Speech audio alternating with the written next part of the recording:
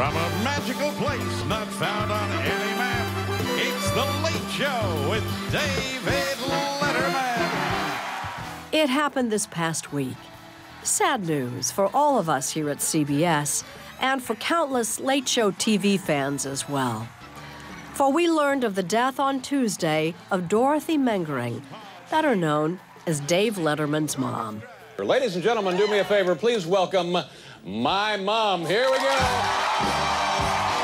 A lifelong resident of Indiana, Dave's mom brought a bit of understated humor to her every appearance on her son's show. Oh, and I have a question to ask you from David. Okay. I jotted it down. He said, is there anything you or your husband can do about the speed limit in Connecticut? For some reason, I particularly remember this bullhorn at the Rockefeller Center window moment in 1986, when Dave and I were both still at NBC. Go ahead.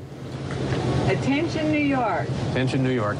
My name is Jane Pauley. Jane Pauley. I'm being held prisoner by Willard Scott. Yeah. He's not wearing pants.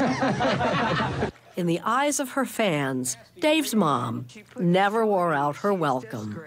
Dorothy Mengering was 95. We also learned of the death on Thursday of Robert Taylor. Who's he?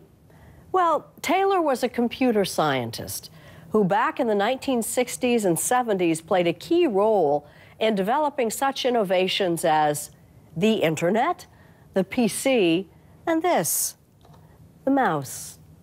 Robert Taylor was 85.